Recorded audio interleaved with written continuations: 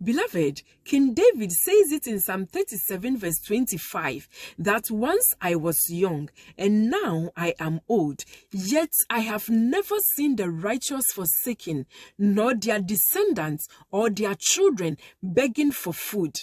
The Bible lets us know that a righteous person is one who has believed in Jesus Christ and made Jesus Christ their Lord and Savior.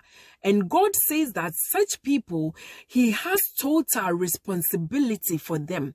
And so, beloved, if you have made Jesus Christ your Lord and your Savior, then it means that God is responsible for your needs. Not only your needs, but the needs of your children and your descendants.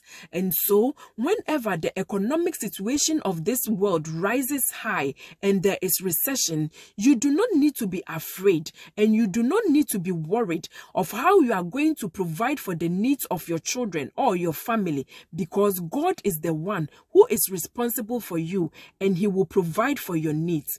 And the reason why you must be happy that God is responsible for your needs is that it is only in God's kingdom that the economic situation cannot affect. It is only in the kingdom of God that the stock market cannot affect. Beloved, the finances of God and the wealth of God cannot be determined by inflation. God has not got any limitation on His finances, and so you can trust that in every circumstance, however hard this life becomes, God is able to provide for all your needs. This is why Ephesians chapter 3 verse 20 says that God is able to do exceedingly abundantly above whatever you can think, ask, or imagine.